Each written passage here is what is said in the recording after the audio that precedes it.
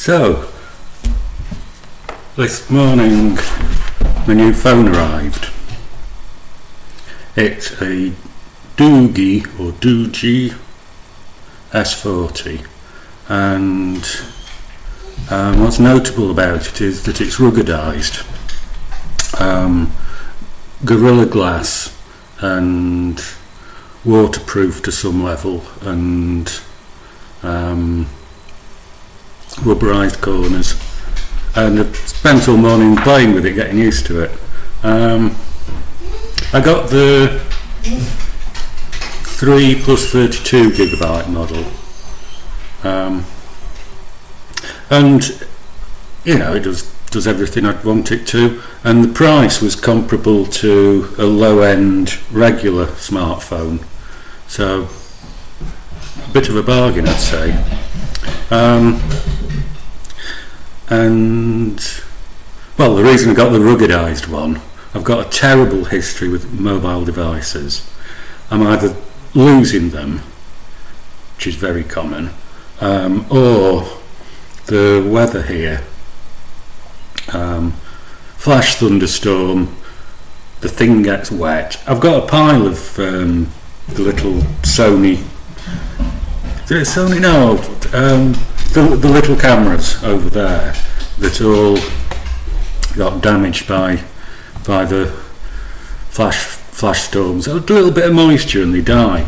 This will hopefully be a bit more rugged against the weather. I've also, as well as losing them, I've also managed to crack the screen on, I think, one phone and one tablet, just by rough handling of them.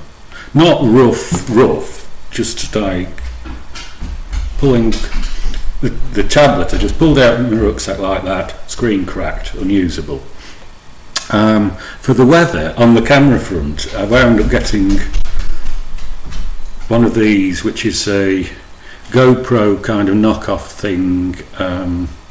What's it called? What is it called? Cross Tour. That was dirt cheap, and you know, it's all right. It's adequate for a lot of my needs. I bet the camera, I've not actually tried the video on the phone yet, but should do it. I got this because nice waterproof case, so hopefully that will last. And it just occurred to me that this is advertised as being Wi-Fi capable, but you can only connect to it on Wi-Fi using, as far as I know, using a mobile app, an Android app, and so I've just connected to it. It's quite nice, little bonus that I hadn't thought of. When it comes to losing things, I also picked up one of these, which is a Muse Gear Finder. It arrived in the same package, and the idea is that if I've misplaced the phone, then I can click this and the phone will alert me. There's an out of range. If it goes out of Bluetooth range, I believe the phone's meant to ring, and also going the other way, I'll attach this to my wallet, because I usually have my wallet chained to my pocket, and if I go out of range, or I can use the phone to find this, is the idea, except I haven't got it's not, it says phone ring, but the phone isn't ringing. I've just been playing with it and I can't get it to go at all, even though it claims to be connected. And a very likely possibility is that I need to get a SIM card in here for it to be aware of the phone facility. So I'll probably do that on Monday.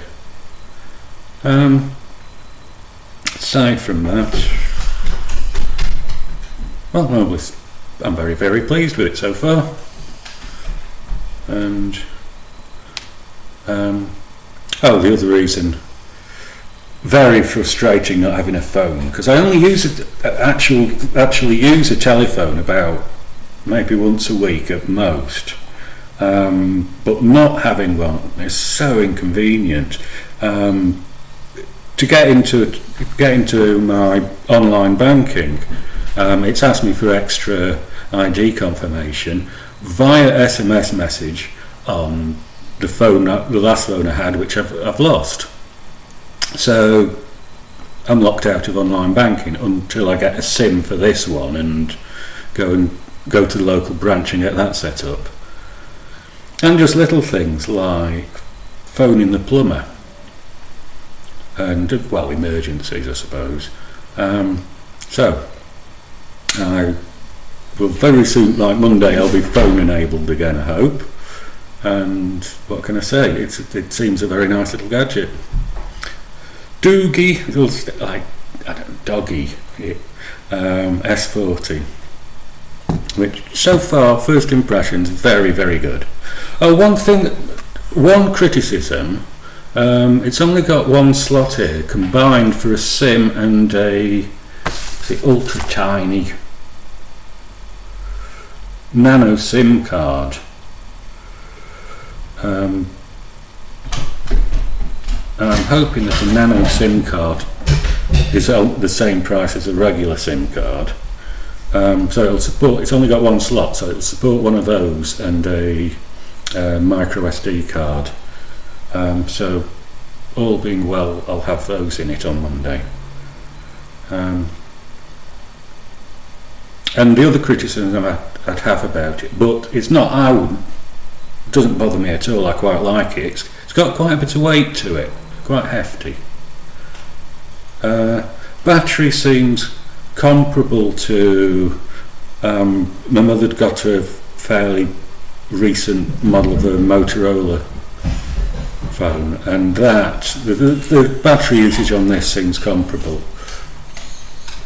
And yeah, apart from that, all good. Very happy.